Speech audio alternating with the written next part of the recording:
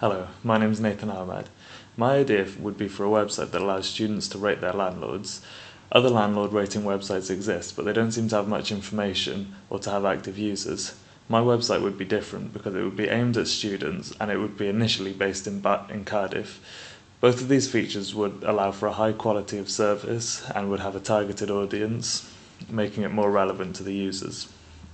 I believe that this would help students by helping when they make decisions in choosing a house. The target market for my website would be students initially based in Cardiff but eventually across the UK.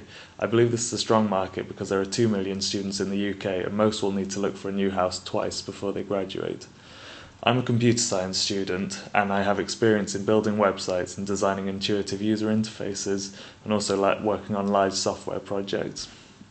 My plan for this project would be to initially create a prototype which would display the core functionality and general user experience of the website.